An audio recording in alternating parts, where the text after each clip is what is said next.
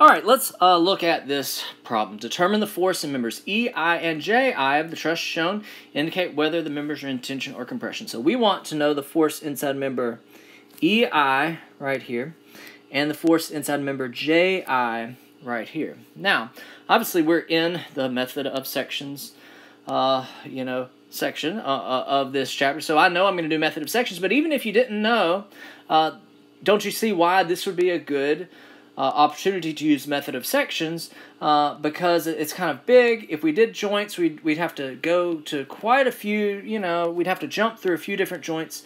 So method of sections might be a good technique to do.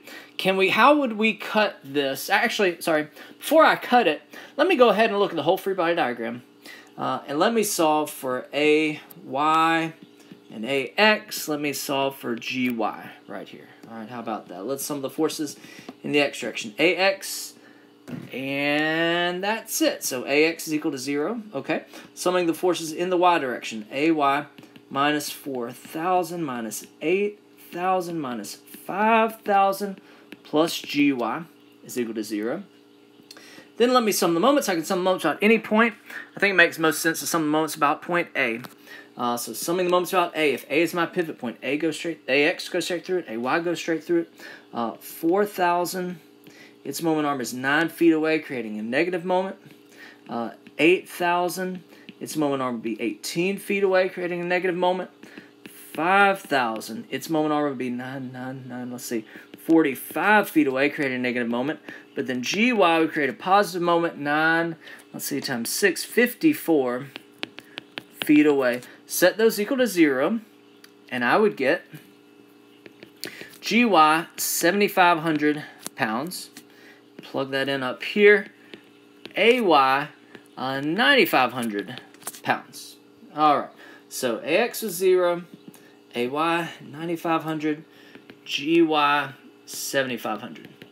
Now, sometimes you don't have to do that, but many times that's kind of the first step that you need to do, is to look at the whole free body diagram and solve. All right, so now I want to use the method of sections because it's a large beam and I want to look at one of the interior members.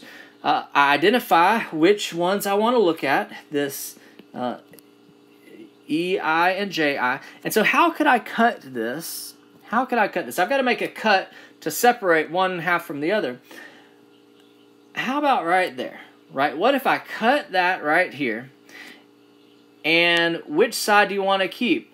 I think I like to kind of keep the simpler side, I think I'm going to keep the right half of it. You could cut it and keep the left half of it, and we would get the same answers. So I'm going to cut it right here and keep. So these that I'm cutting through, I'm going to expose those members. All right, so let me draw this section right here of FGHI, right? Let me draw that section. Draw it right here. All right, so I'm drawing that section. And I cut through EF, so I've got force in EF. I cut through EI, so I've got force in EI. And I cut through JI, so I've got the force in JI. Now, I still have the 5,000 pound force. I still have right here the 7,500 pound force. And you see why I needed to have solved for that 7,500 so that when I cut it, my three unknowns, I know everything else except for the three forces that I cut through, the three members that I cut through. You see that I am guessing tension for all three of those forces. May not be. You just have to guess one way. I always like to guess tension first, and then if my answer comes out negative, I guess wrong. It was actually in compression. So here's my section right here, and I can sum the forces in X, sum the forces in Y, sum the forces in sum the moments. All right, so let me sum the forces in the X direction. Negative FJI. Why is that negative? It's negative because these equations just depend on what axes I choose. And so I think I'm going to choose my standard XY. So negative Fj and negative Fef. I think that's it. That equals 0. Let me sum the forces in the y direction. Fei, negative 5,000, positive 7,500. Okay, there. I'm happy when I see one equation with one unknown, because then I can solve. Fei would be negative. Now be careful, right? Set that equal to 0. This would be negative 2,500 pounds. So what do I need to do? I need to say Fei is 2,500 pounds compression, and box that in. Was that one of the things that, yeah, that's one of the things that it asked for. All right, box that in. All right, now let me sum the moments. I can sum the moments about any point, right? Maybe I could sum moments about here, here, here, here. You could actually sum the moments about a point, like maybe here, that is off of your section. All right, so you can be real strategic about what point you want to sum your moments about, because you know, if you take the moments about a point that a lot of these unknowns go straight through that point, then you don't have to include them in your moment equation. But I think maybe summing the moments about I might make sense. It may have been easiest, the math might have worked easiest if I sum moments about this point E, which was kind of off of the object. But anyway, I can sum my moments about any point. We'll get the same answer. I'm going to sum moments about I. All right, so I is my pivot point right here.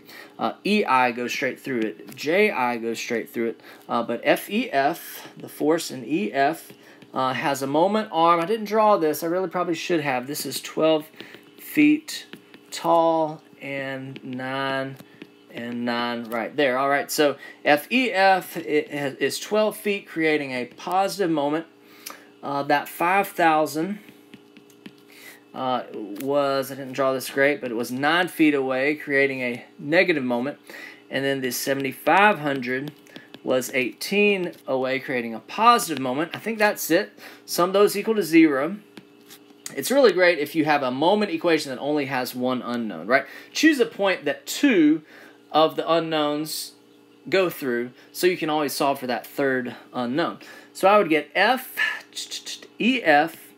is negative 7,500. So that means FEF is 7,500 pounds compression. It didn't really ask for that one, but I'm going to solve that one because I cut through it.